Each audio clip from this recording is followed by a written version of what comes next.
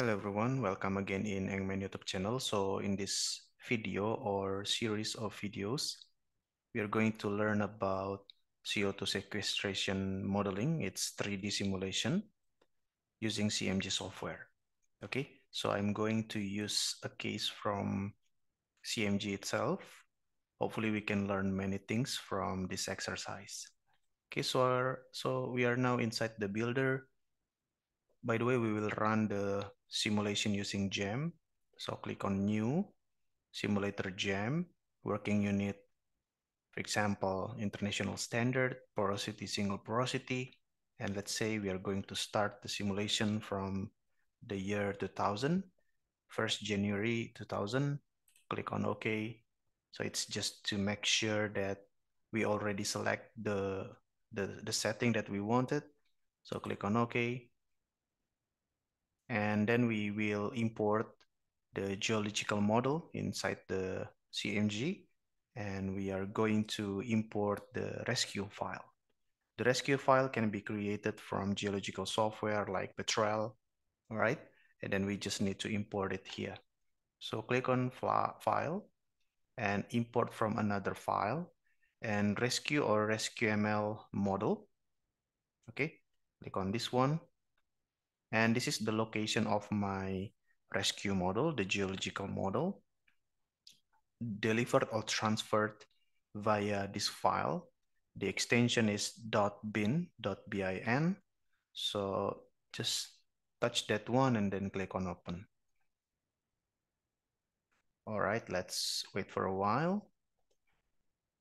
Okay, so this is the like notification, rescue file version 37. It's just to make sure the version which created the rescue. It's not very important, it's not very crucial for our simulation, so let's just click on open. And here, import global grid, yes, select this one. And here, inactive cell options, this is to, when we created the geological model, some cells are actually inactive. And those cells, those inactive cells, are not useful at all in the dynamic simulation. So yeah, in many cases, we want to hide that cells, okay? But in this case, the rescue file that we will use like this. All of these options are already inactive, so it helps us. But in many cases, you need to select either no action. If you select no action, then all the cells will be transferred to this GEM, to the CMG or to your simulation model. And sometimes it will disturb the modeling itself.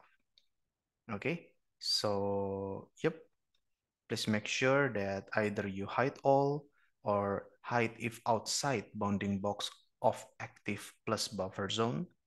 Okay, these three, all right, the bottom three are the recommended one. All right, not no action. But of course, it's case by case. All right, so yeah, if the inactive cells are outside the active area, active zone of your model, then you can hide that inactive cells. Okay, but for the time being, we don't need to consider all of that. So let's just click on OK. All right, so here, this is the rescue property importer. We use the file from CMG that already been imported or already been set up. So it helps us a lot like this. So here, let's start here, rescue property and CMG property. You need to match the properties in the rescue file to the CMG property.